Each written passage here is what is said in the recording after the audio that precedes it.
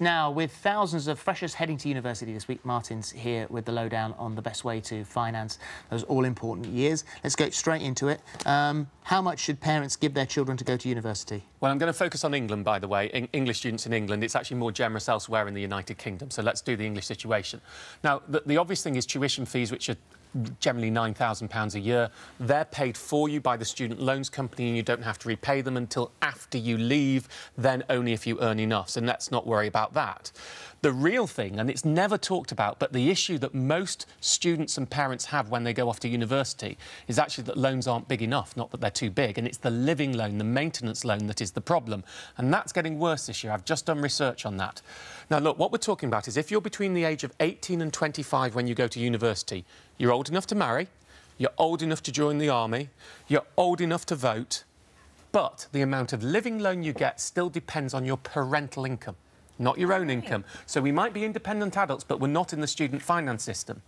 And the amount of means testing, so some of the amount of loan you get is means tested based on parental income.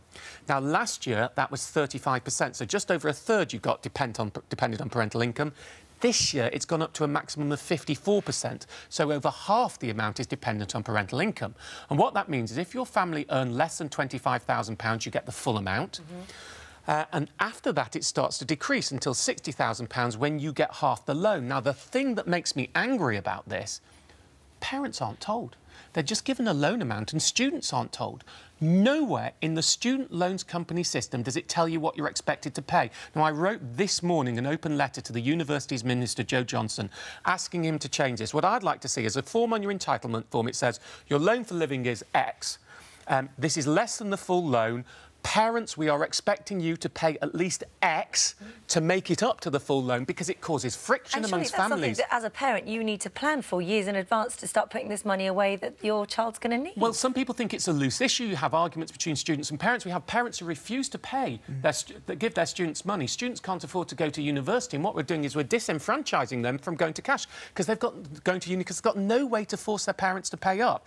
It's increased. The amount that parents are having to pay is up by a maximum 27% this year. Wow, it's been a hidden rise. And even with the parental contribution, to be honest, living loans for many people, you watch, tell us on Twitter, because you're going to be swamped by this, the amount they get simply is a real struggle these days to even meet the basics. And so the cost of living rather than the tuition fees is the real issue we should focus on. All the politicians get it wrong. Actually, the tuition fees isn't an issue. It's after university and only if you pay enough.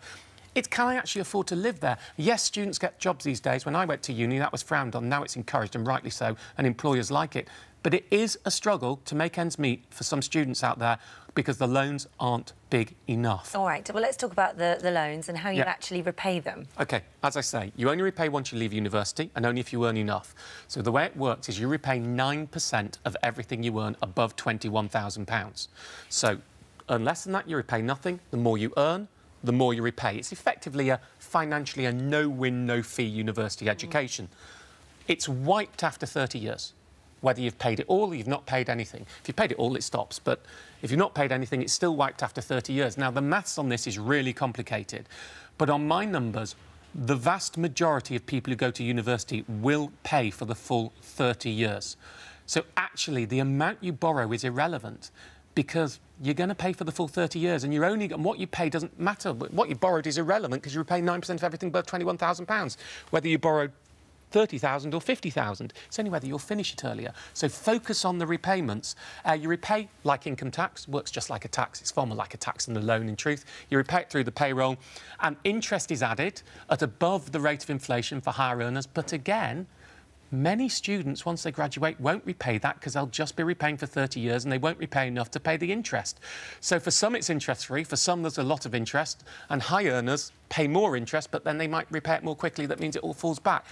God, that is complicated. It is. I'll tell you the best way to look at this. People say to me, £50,000 in debt. Should I be worried about it? For the huge majority, all but big earners, city lawyers, city bankers, apart from them, for most people, forget looking at your loan statement. It's irrelevant. This is a tax. You pay 9% more tax above £21,000 than everybody else. That's how it works. So if you earn £30,000, you're a bit above 21, you're paying 29%. Someone who didn't go to university pays 20%. Stop thinking of the low number. Don't think of that. Simply accept, if I go to university, I'll pay 9% more tax than someone who didn't go. And ask yourself, is that worth it? Hopefully, university education... Is that fair?